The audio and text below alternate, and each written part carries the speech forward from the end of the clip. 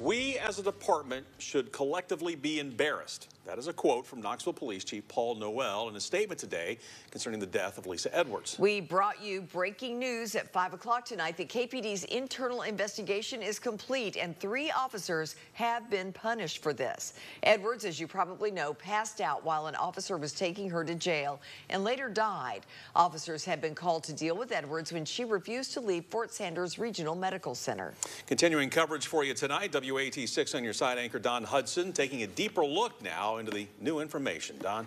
Well, Bo and Lori, Chief Paul Noel says that along with specific violations by his officers involved, this investigation, and by the way, this is just part of the 900 pages of that investigation, reveals what he describes as a problem with how the department talks to people. I shattered my ankle and I had a stroke. Well, if the medical professionals have saw you and discharged you, they won't. I got nothing to do with that then, but you got to get going. I can't even get there in a minute.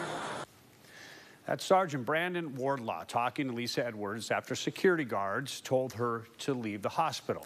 That and other interactions were cited as evidence that officers did not listen to Edwards when she tried to let them know about her health and her well-being.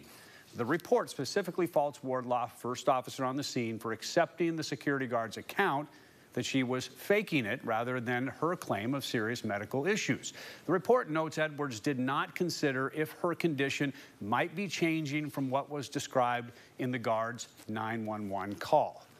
Now, again, in the end, the report finds numerous policy violations by Sergeant Wardlaw, Officers Timothy DeStasio and Adam Barnett. Those are unbecoming conduct, unsatisfactory performance, violating rules on treatment of prisoners, and courtesy violations.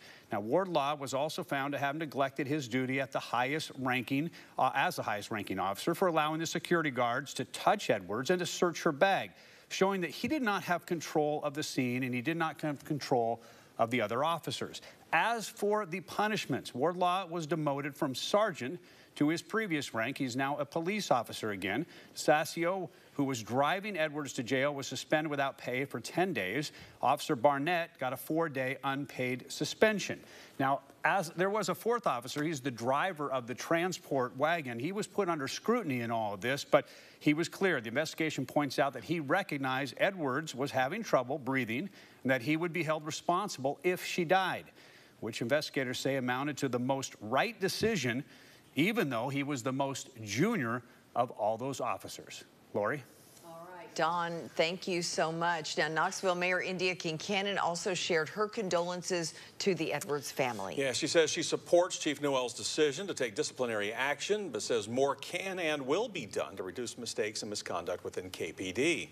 In a statement, she says she is, quote, appalled by the behavior of our officers and their interactions with Miss Edwards. She continued to say, quote, I expect all employees, especially our police officers, to treat people with dignity and respect, no matter the circumstances.